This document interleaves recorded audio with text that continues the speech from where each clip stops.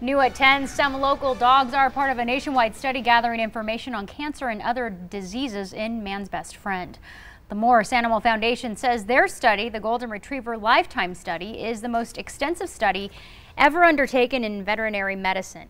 Researchers are gathering information on more than 3,000 Golden Retrievers.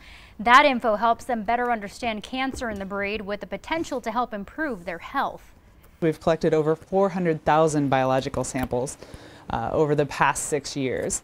So we're looking for any kind of behavioral, nutritional correlations, what might cause cancer over time.